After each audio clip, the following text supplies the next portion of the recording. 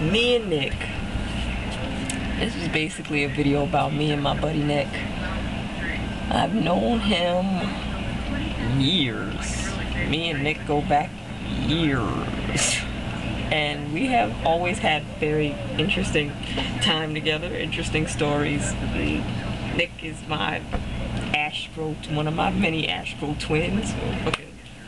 Wonder Twin buddies unite, man. And one day I was just sitting here thinking about this one time where this guy left him in the middle of the Bronx in order to go smoke crack. It was fucking hilarious. This guy who lives in Bayonne, because Nick lives in Bayonne, he like doesn't have any teeth. I just remember when Nick first met him, like he was describing him, and I just said to myself, this guy seems fucking crazy and kind of a druggie, because anybody that's like 30 years old and doesn't have any teeth and like wasn't in some kind of fucked up accident or crazy fight has been on drugs. And even if he was in some kind of fucked up accident or crazy fight, do you really want to deal with a nigga that has lost all his teeth because he's been fighting? I don't know. But Nick's like, oh no, we're gonna hang. We're gonna do some shit. It's gonna be alright. And I'm like, yeah, this motherfucker's crazy. So he calls me and he's like, oh my god, I'm at this fucking bar and this guy's like losing his mind. And I'm on the phone with Tammy, another person that I've known for years and has a bunch of crazy shit to say. And she's like, what? And I'm like, yeah, Nick's on the other line. I'm gonna fucking click over. So we're talking to Nick, and then this guy gets on the phone and he's like trying to lure us there and trying to get us to convince Nick's mother to let him like stay or some shit, which is really fucking bizarre. He goes, in the gayest voice, might I add, this man sounded like a fucking flamer ass, queen ass, homo, fag, just gay. And he picks up the phone, sounding like fucking Harvey Firestein. It's like, hello, this is Kai. Oh, I've heard about you. You just seemed like a guy.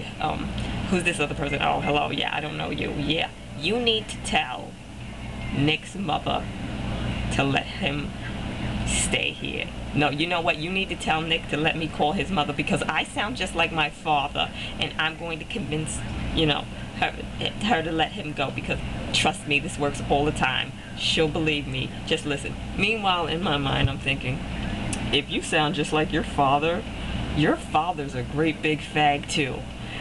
And secondly, I'm thinking, Nick's mother's a Capricorn and she's not gonna believe you because she don't know you, and I don't want to be involved in any of this shit, because you know what? I'm apparently one of the only trustworthy people she fucking deals with. Nick deals with some odd ass, strange ass people. I'm the favorite. I'm gonna stay that way. I'm not fucking calling anybody for you. Tammy is sitting there dying, like trying to fucking hold in the laughter, and she's just having this conversation with this man like, really? You sound like your father? Wow.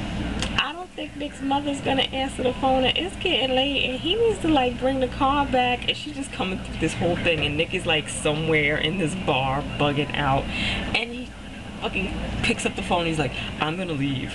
Kai, if I don't call you in a couple minutes, just call me back and say that, you know, and pretend to be my mom so I can just fucking leave. And I'm like, okay, whatever, I take care of it. Then he ends up with this man again.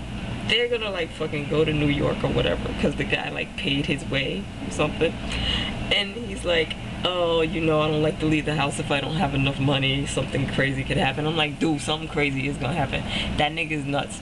Don't go anywhere with him. He's fucking crazy. Nick goes any old way. And then the guy fucking disappears into this building and like doesn't come out for hours. Nick ends up like calling somebody else and like doing some other shit and roaming around the fucking Bronx or wherever he was, one of them B's, the Bronx, Brooklyn, Bed-Stuy, I don't fucking know. He's roaming around for hours, and then the guy comes back out all woo. He been in this fucking building smoking crack, and I'm sitting there dead ass. I'm like, oh, I told you that was a motherfucking Cracky. I've been dealing with Crackies my whole life. You think I can't spot a fucking Cracky? I ain't even have to see the motherfucker. I know a fucking Cracky when I hear Cracky. Anybody that's fucking 30 years old ain't got no fucking teeth. They all crack. And he fucking was like, oh, I never want to deal with him again. I fucking dropped him off, and then he started sucking some man's dick, and I'm like, oh my god. And I'm like, see? Niggas with no teeth always want to be sucking dick. They just think that shit's funny. And he's like, I don't even fucking care. I'm never leaving the house with no money. I'm never doing anything like that. I'm never dealing with him again. I'm like, yep. Now you learn to stay your ass home. Because when Kai warns someone about something, damn it, you better listen. I know a druggie, a junkie, a fucking wino. I can spot the derelicts of the world. So take heed. Anytime I give somebody the look of,